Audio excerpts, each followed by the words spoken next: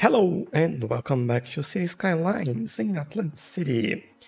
And today we are looking into some post offices. Yeah, I think with Christmas coming around in just over a week, we can spend some time and look at post office because you're probably waiting for some things to arrive on mail and, well, they deserve some attention. And at the moment, we don't have anything to deliver postal service in the city.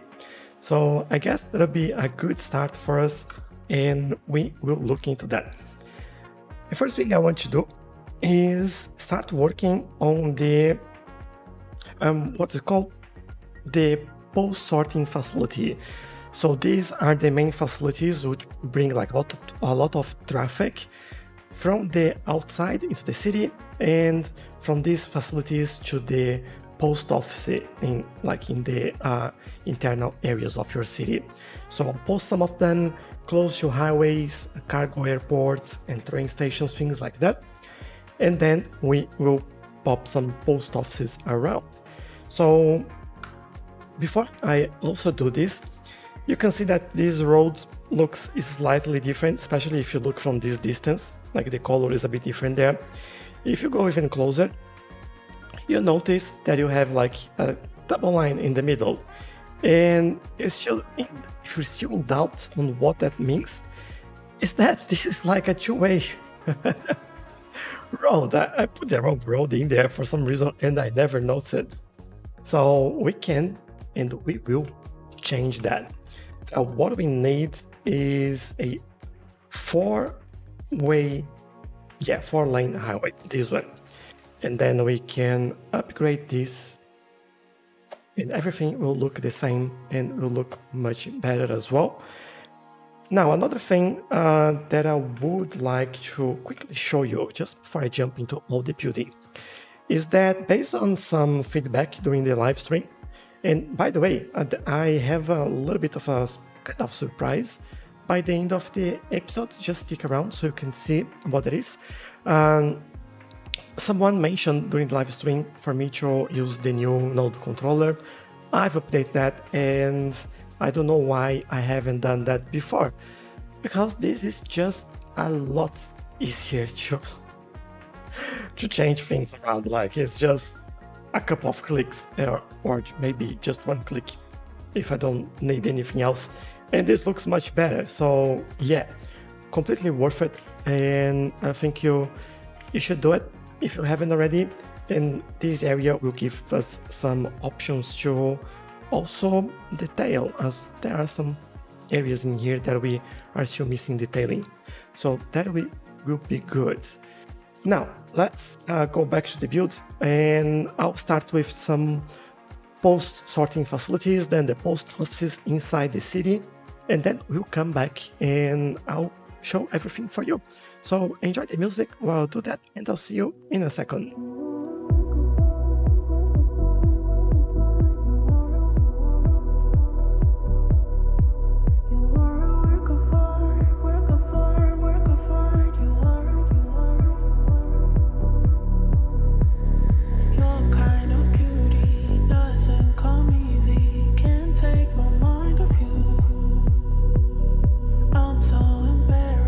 Watching you undress, can't take my eyes off you.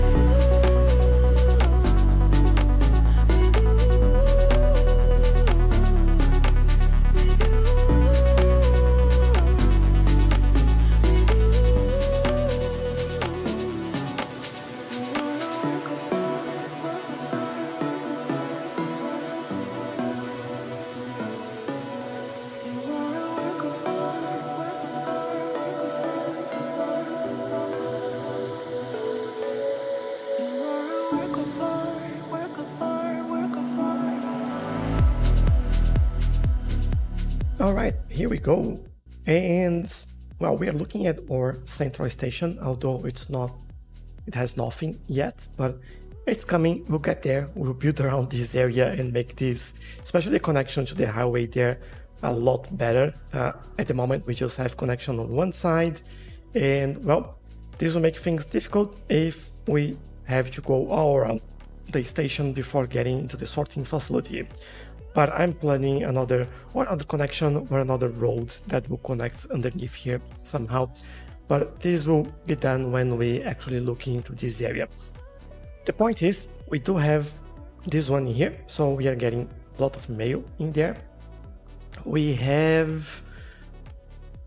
Where is that? Now we just need to find. We have this one in here, getting some mail there as well. That is really good. And then we have a third one, which is near the cargo airport, which is just here. And yeah, we're not getting any mail yet in here, but I think this will happen eventually. If we need, they'll deliver in here. So with that in mind, we then went ahead and put a bunch of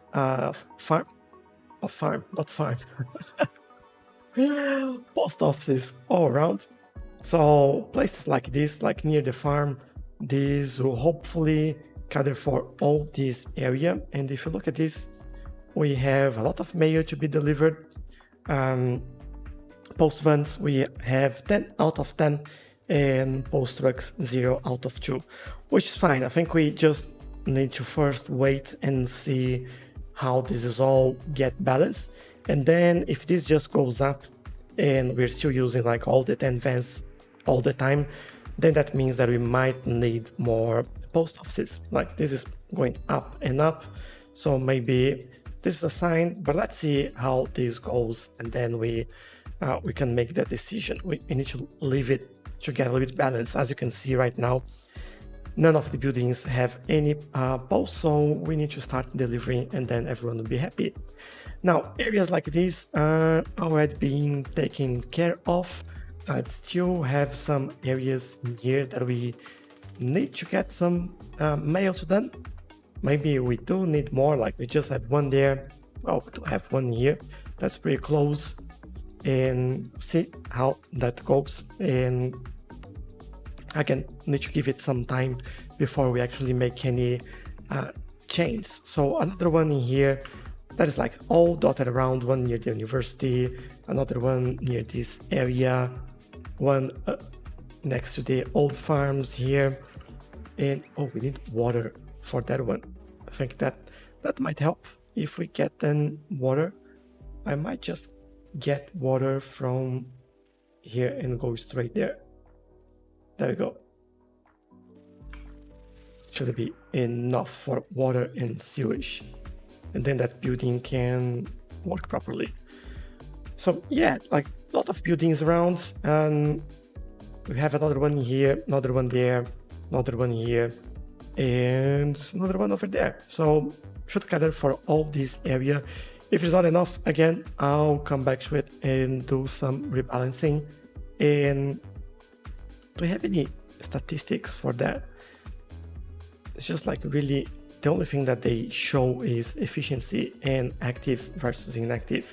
Because what these buildings will do for a city, they will actually give you just some happiness around the buildings, nothing else. Like it is not necessary for your city to work, and they'll give you a small boost for leveling up as well. But yeah, I think that's you don't need to add them. That's why I usually don't add them at the beginning, just at the end, so you can just like make things look a little bit better in the way you want it. So yeah, that is that. So I mentioned that I wanted to show you something at the end, and we are basically, if you look at this, during live stream, we are building a new city, and we've built this junction in here, and we've built a new junction in here as well, right? So this was built just yesterday, or like I'm recording this on Sunday, so the live stream is on Saturday, and we've recorded building this new junction over here, which looks quite good. I really like it. So then this goes into here. We have this T interchange alongside with this actually is trumpet interchange, and then we have a T interchange for train line here. And then it's not connecting to anything yet. You see that there is a train station waiting over there for us. And we have this new area that we are building. So this area, or rather this city, we are actually keeping that a little bit separate so we can have some fun during the live stream as well.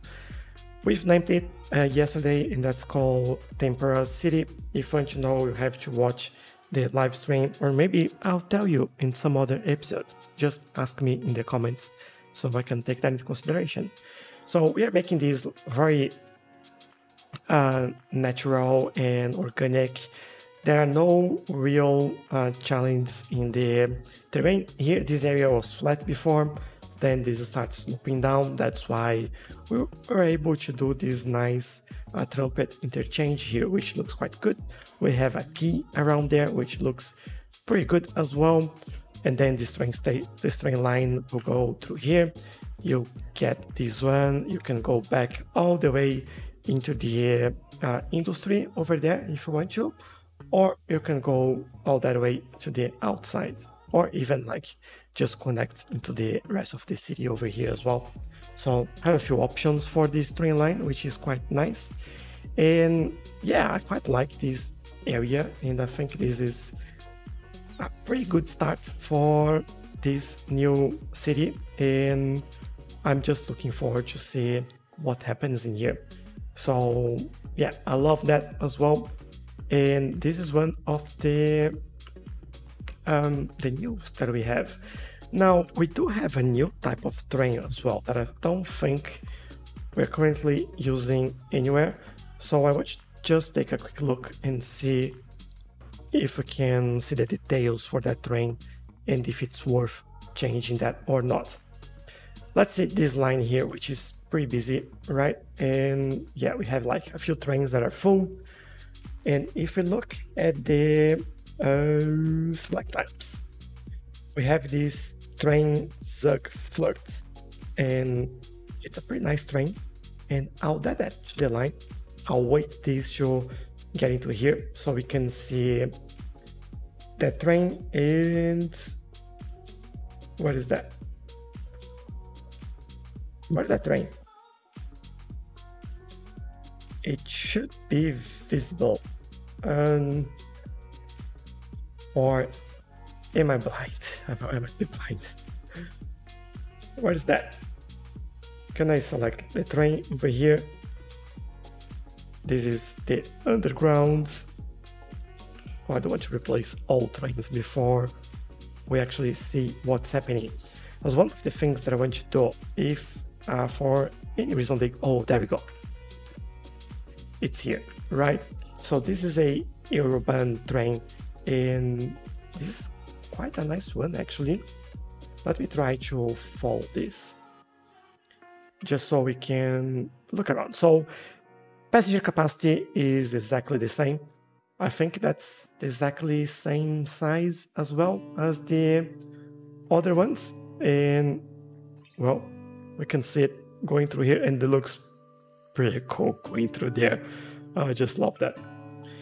And then, all right, let's speed things up a little bit so I can see then above ground, because, well, there is no point in looking at that underground.